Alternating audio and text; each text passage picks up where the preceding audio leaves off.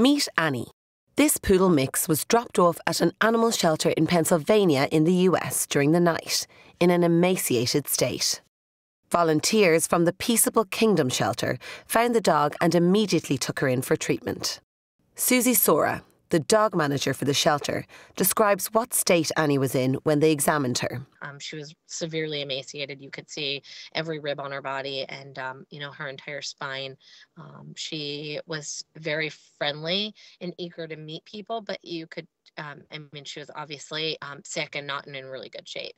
Sora said she was shocked and saddened by the discovery and describes this as one of the worst cases of neglect they have ever seen.